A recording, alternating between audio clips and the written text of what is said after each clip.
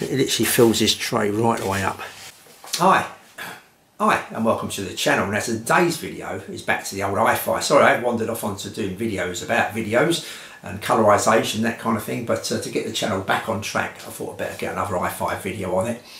And spaces are the premium at the moment, but I've managed enough time to get these Gale 4 speakers set up. I haven't got them in front of me. I'm going to show you a few pictures of them as we go along, but if you have a look on the internet you're going to see what they look like anyway. Now these are a pair of speakers that come out in the 80s. These would have been a budget model by Gale, budget floor standing speakers, and these days you can pick them up on eBay for about 50 quid, somewhere like that. So if you're looking for a pair of floor standers, these may be ones you're looking at because they're quite cheap and you may think they're going to fit the bill kind of thing. So I'm going to do a little review of them very shortly. Just want to go back to the size. These are not a massive floor standing pair of speakers, but if you put them up against a bookshelf they look a lot bigger.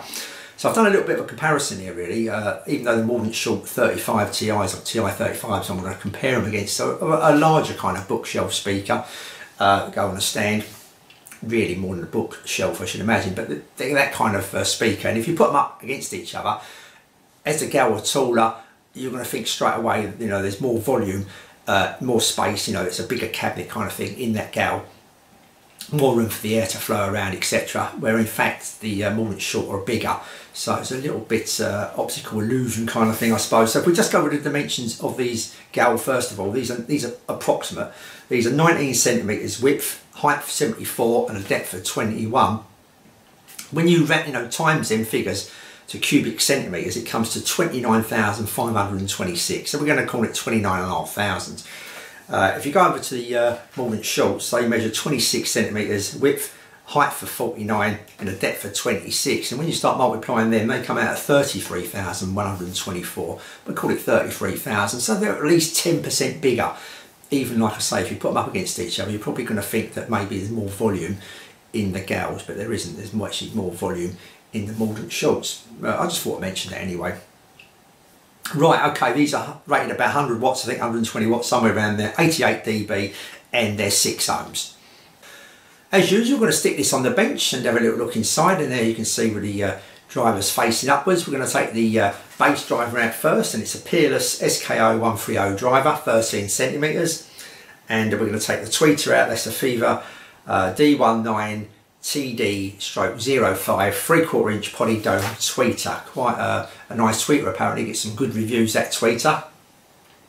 And have a little look at the crossover. There's the crossover there. I think this is pretty much remained untouched.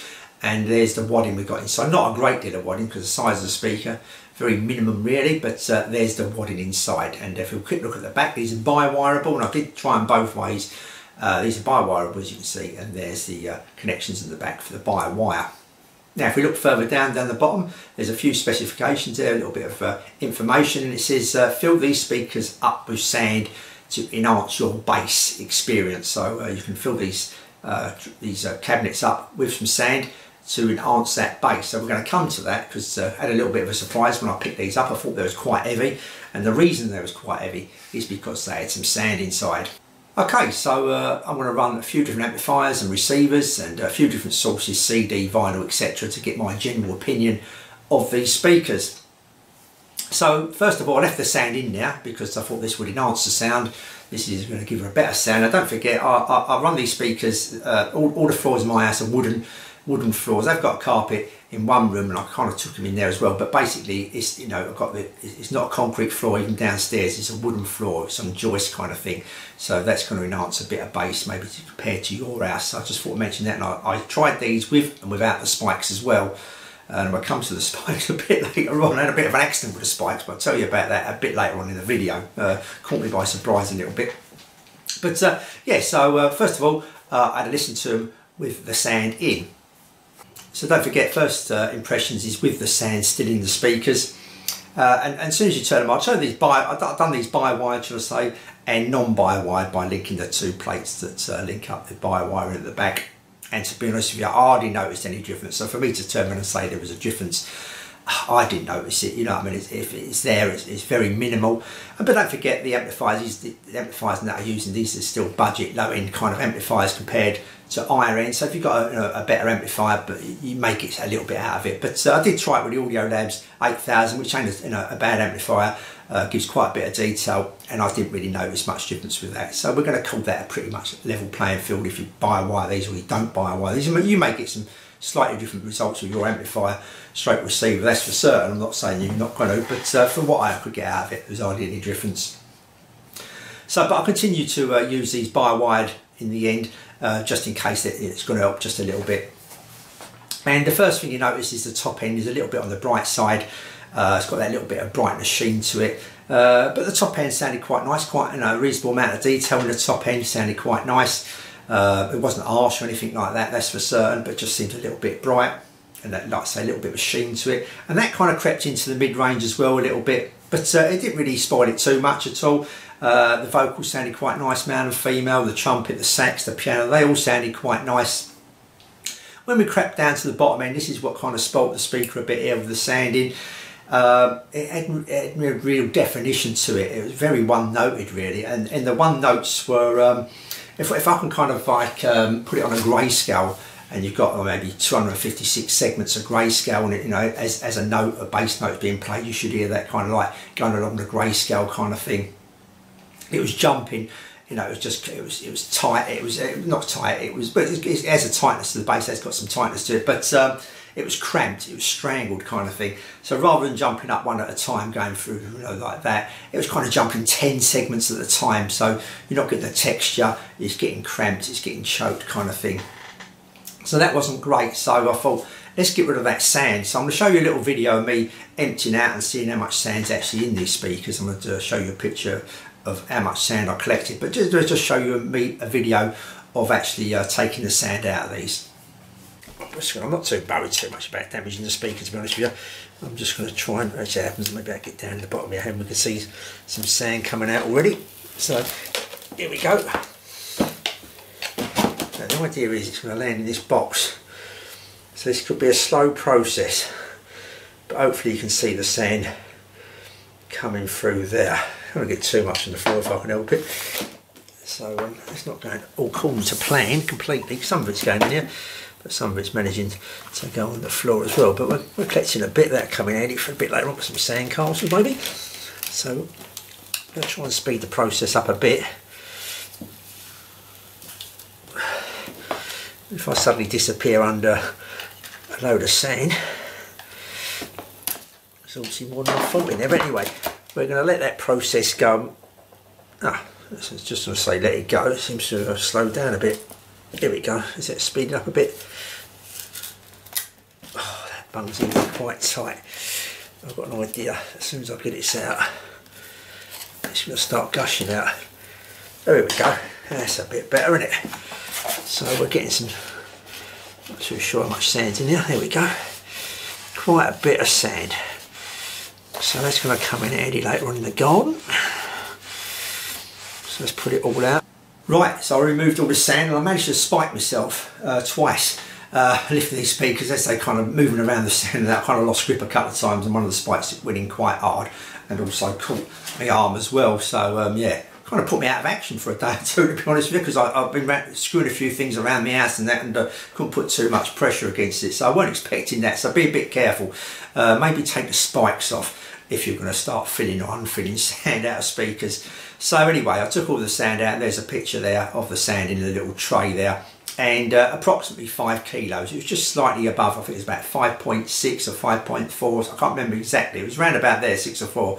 I forgot now which one it is out of the two. So we'll call it just over 5 kilos of sand in each speaker.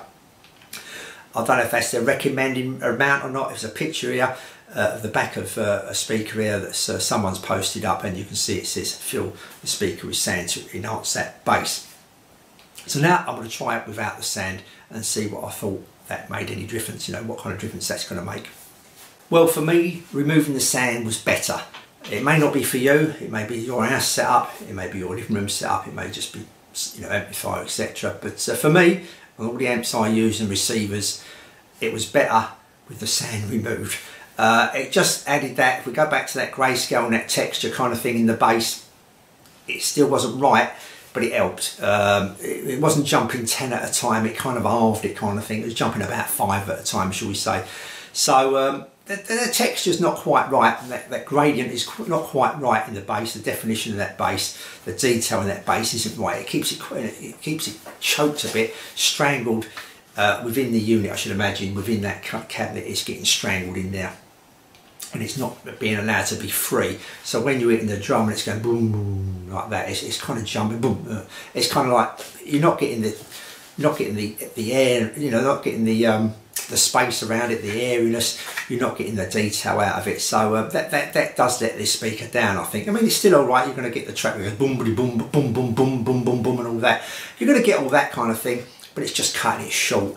It's not giving you the extra you should be getting, shall we say. So yeah, it kind of just jumps along. It's not giving a nice defined kind of like smooth passage. It's quite rough in places, the bass. So that's what lets this speaker down. And also I think, you know, being a bit bright top end, I mean, the imaging was quite nice. The instrument placement was okay. There's nothing wrong with that at all. The sound went beyond the speakers. It lacked that airiness a little bit. It had some 3D to it, you know, had some dimension to it. Just lacked a bit of airiness to it. It lacked a little bit of space around different instruments and that. More so with the bottom end. The top end, you know, towards the top end, the higher instruments and that did seem to have a reasonable amount of space considering, but as it come down, that bass choking it up was cramping it up and wasn't giving it the space and freedom that it wanted, kind of thing. So all in all, they're not too bad. Now I did try these, like I say, with quite a few different amplifiers and whatever, and if you've got a bright amplifier, stay well clear of these, I think, because they're going to be too bright for you and they're going to stand a bit shallow. My kind of neutral sounding amplifiers, they didn't sound too bad, you know what I mean? They weren't too bad at all. But as soon as I started adding a bit of warmth to the, you know, it's got some amplifiers, for instance, the Pioneer SX 440, is it? I mean, NAD amplifier down there, kind of added that warmth and richness to it, and that helped these speakers a lot. It tamed down that shine, that top end shine, gives it a little bit more body, a little bit more richness, and helped out. But it still didn't obviously cure where the bass didn't have the kind of texture and that kind of grayscale, as I called it, as I kind of mentioned in this video, trying to give you another example. Didn't put that right, you know, still jumping. It weren't giving the increments of 1, it was giving more increments of 5 kind of thing. But it still was better than with the sand in. So for me, the sand out was the better option. Like I say, worth experimenting maybe. I'm not too sure exactly what you're supposed to put in this, what the given amount is, what the given weight of sand is. This bloke used fine, kind of like sharp sand, just over 5 kilos in each. Maybe a bit of experimenting, you may get different sounds, obviously. So that's it. They're not too bad. If you're going to pay £30 to £50, they're probably going to be all right if you're looking for a pair of floor standers. But if you've got a neutral to bright amp, you may just want to be a bit careful. If you've got a warmer sounding amp, then these are probably going to be okay. Just going to missing that bottom definition of the bass frequencies. That's it. I'll say thanks for watching, and I'll see you all soon.